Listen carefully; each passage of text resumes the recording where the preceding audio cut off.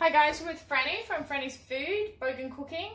I'm going to make a quick peach relish / chutney, whatever you'd like to call it, to have with our dinner tonight. It goes really nice with pork chops, happens to be what we're having. So I've got like half a cup of brown sugar, half a cup of apple cider vinegar, 1 large red onion cut up, and I just use pre-packaged peaches, juice out, pinch of salt, about a teaspoon of ginger and a teaspoon of onion. So we'll turn our stove on and get started.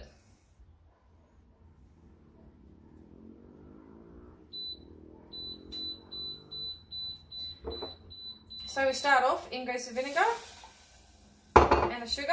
We just cook this till it boils and the sugar dissolves.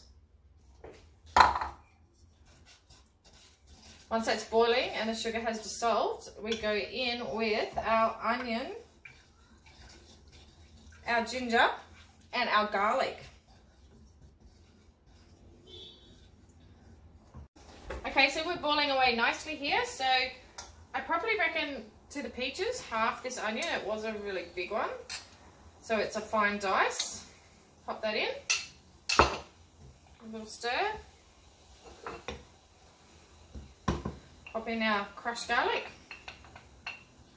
and our ginger.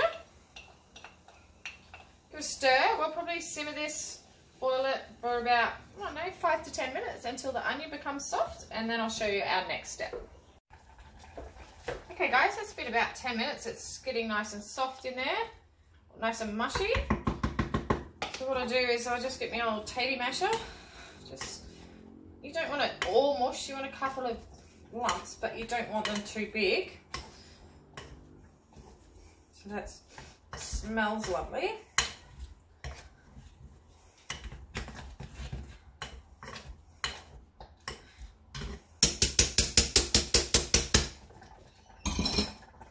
Turn that heat off.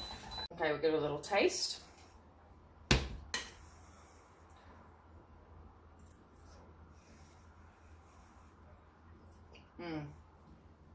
I like that.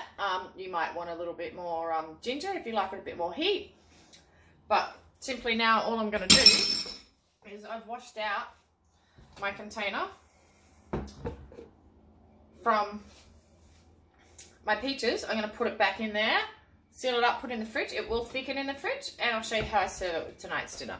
Thanks for watching guys. # Frannie's Food, # Bogan Cooking. Give us a watch and a shout out. Thank you.